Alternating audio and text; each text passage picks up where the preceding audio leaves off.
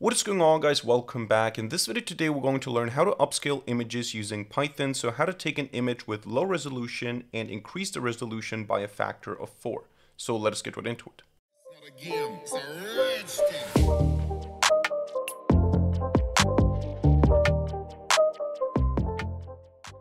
Alright, so we're going to learn how to upscale images in Python today. For this, I've already prepared an image I want to work with, an image of an old guy that I found on Pixabay, so it's copyright free. And when we zoom in, you can see that we already see some pixels.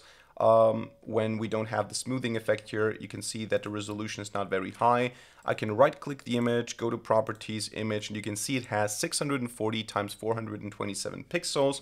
So we're going to take this image and get 4 times the resolution. We're going to upscale it by a factor of 4.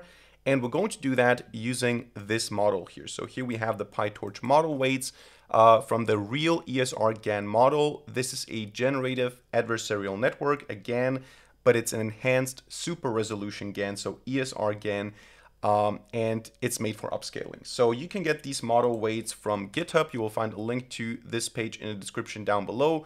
Just go to the releases page of real ESRGAN, and then you can just look for x4 and then plus.pth,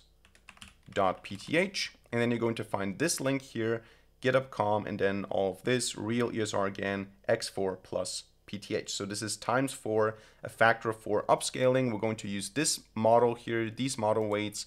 So I'm going to close this now. I'm going to move to my coding directory. And here I already have these 2 files.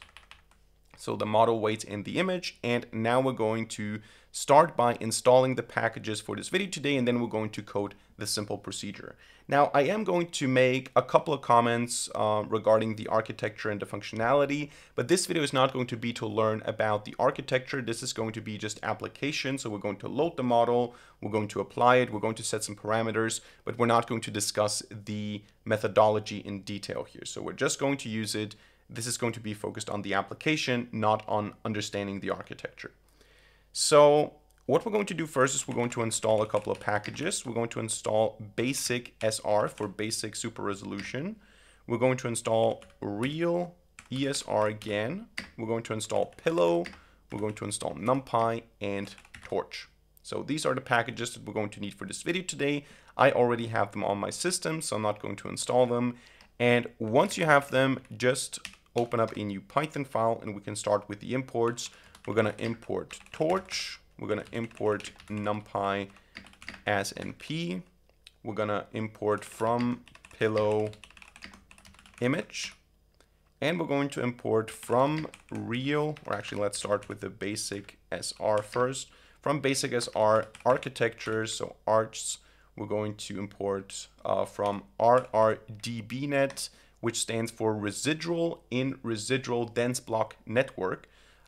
Basically, the idea is you have dense blocks with a lot of residual connections as far as I understand it, but I'm not an expert on this architecture.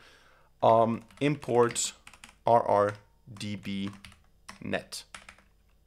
And then also from real ESRGAN, import real ESRGANner. So this is basically, here we have the model itself, we could say, and here we have a framework that uses it, that uses the model. So what we're going to do now is we're going to load the model. We're going to load the parameters from the model, from the PyTorch file that we have, and then we're going to just create the model, instantiate it with parameters, and then we're going to use this framework here to create an upsampler, and then we're going to just apply it. That's what we're going to do. So the model path is going to be our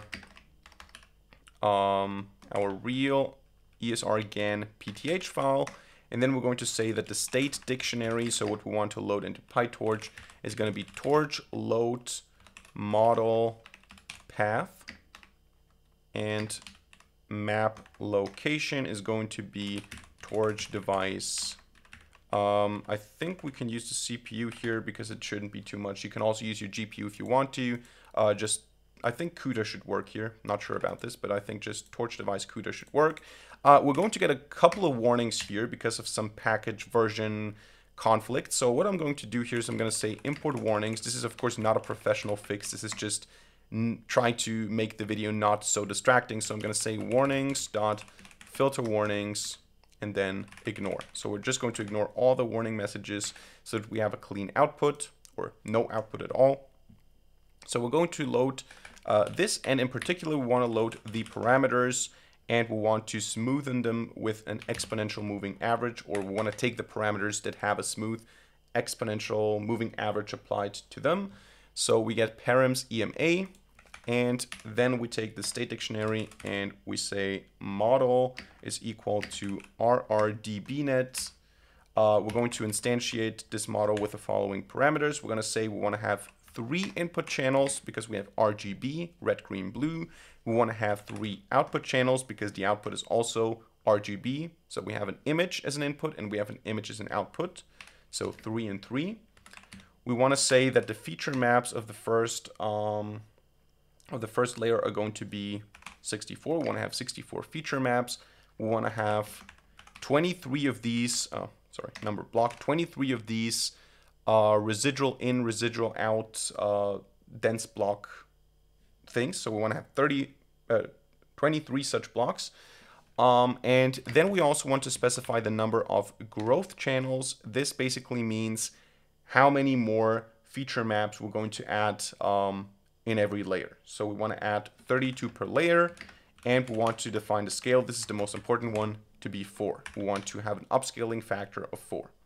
And then we say model.loadStateDictionary state dict, and then strict is equal to true.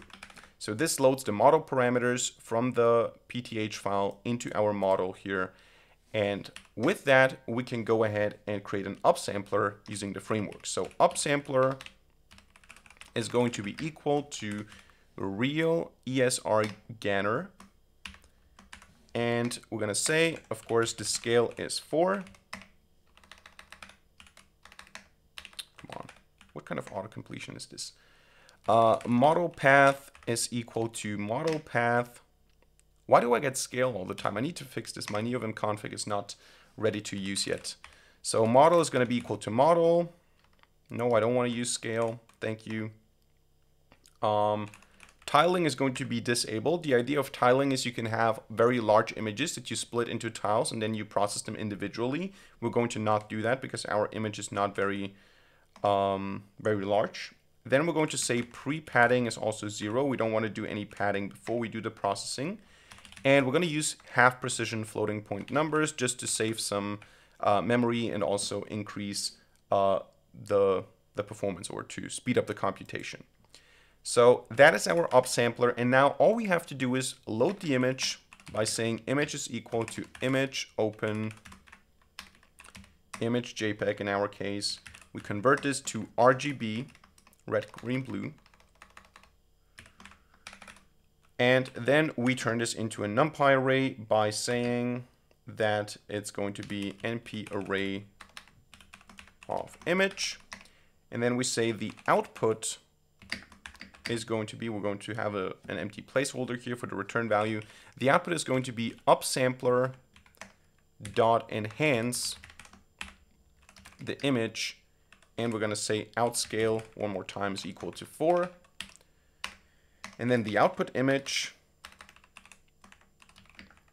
is going to be equal to image, so pillow image from array, because the result is also going to be a NumPy array, from array output, and then output image is going to be saved onto the disk as output.jpg. Or actually, let's go with PNG. All right. So let's save this and let's run this now. If I didn't make any mistakes, this should work. Take some time and hopefully we then see the result. So let me open up Nautilus here. Actually, now this opens up Nautilus. Yeah, okay, let's just switch to this. So when I open the image, the original one, you can see it has some pixels here. When I open the output image, you can see that the resolution is much better. I have to zoom much more into the image to get the same pixel effect. So I have roughly the same zoom right now, maybe like this. This has much better resolution. Now you can see it looks a little bit cartoonish, so it's not going to look perfect.